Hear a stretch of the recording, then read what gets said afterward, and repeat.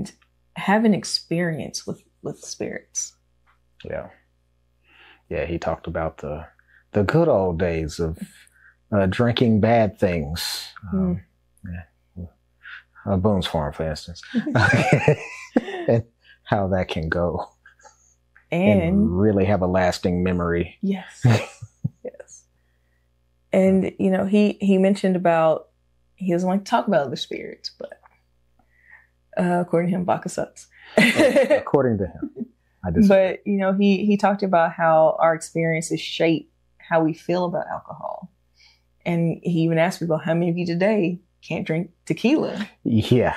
Which I laughed so hard because I love tequila. And a lot of people are like, oh, I can't drink that since college. I'm like, but it's not the same tequila. Man, I can kind of rock with this. And we did. We had a couple of few pours of this, and night was good. It was I had really a good. great time. Met some wonderful people. Mm-hmm.